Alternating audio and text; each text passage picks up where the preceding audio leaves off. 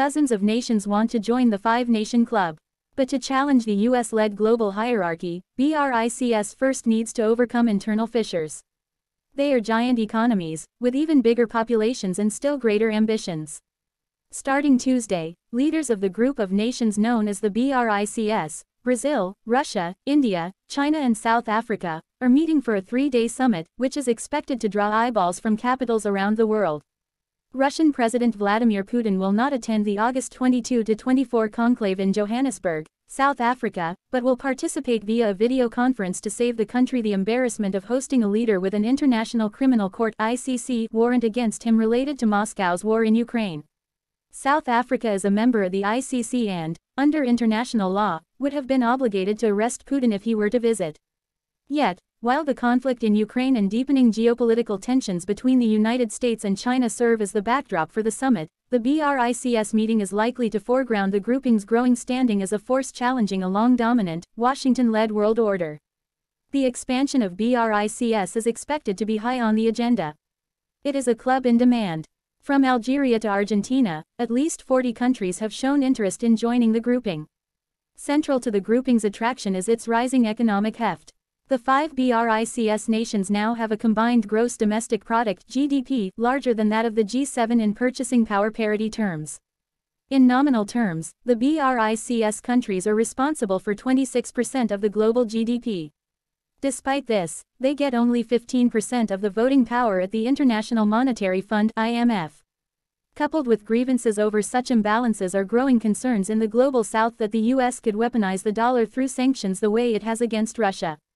That has led to BRICS nations individually and collectively trying to reduce their dependence on the US currency while increasing bilateral trade in their own currencies. Agreeing that something needs to change is one thing, but agreeing on how to work together is another. India and China have been locked in a tense border standoff since May 2020. Meanwhile, India, South Africa and Brazil want warm relations with the West as much as they do with China and Russia.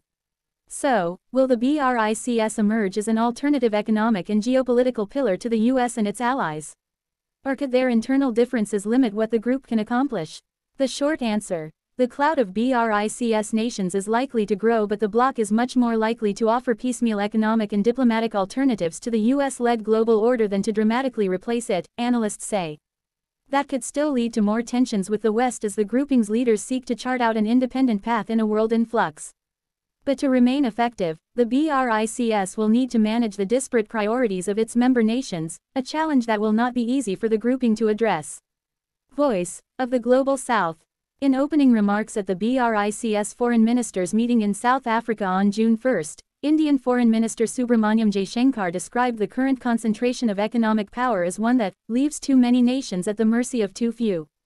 It is a sentiment that resonates across the developing world, where the United Nations Security Council's veto holding power remains limited to 5 nations based on an understanding rooted in 1945, at the end of World War II. In recent years, cracks in that US-led model have deepened.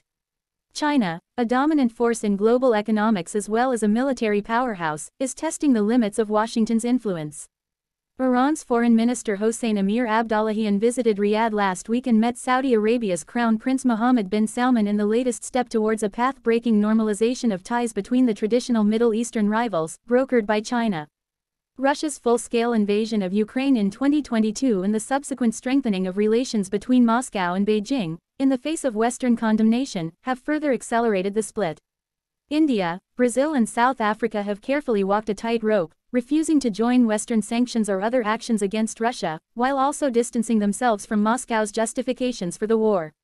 With the West's footprint receding in part after part of the world, the latest instance being Niger and the Sahel, there is a growing chorus among Africa, Latin America and emerging Asian powers like India to upend the post-Cold War unipolar system.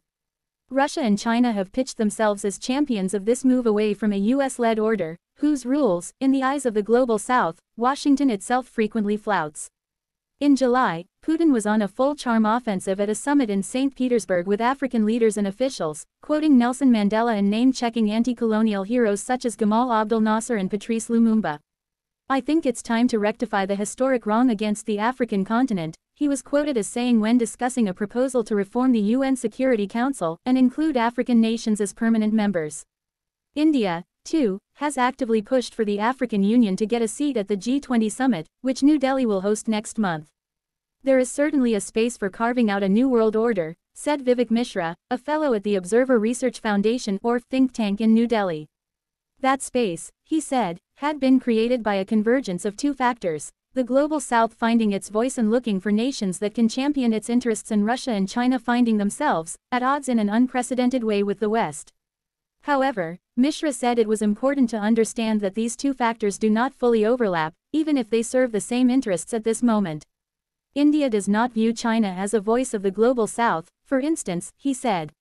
Instead, New Delhi views China as behaving like a developed country trying to impinge on the narrative of the Global South.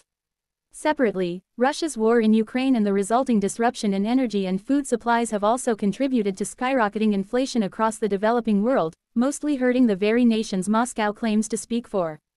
Yet the West's response to Russia's war in Ukraine, practically severing Russia from the global financial system through tough sanctions, has also spooked emerging economies worried about the US potentially wielding that power over all of them too.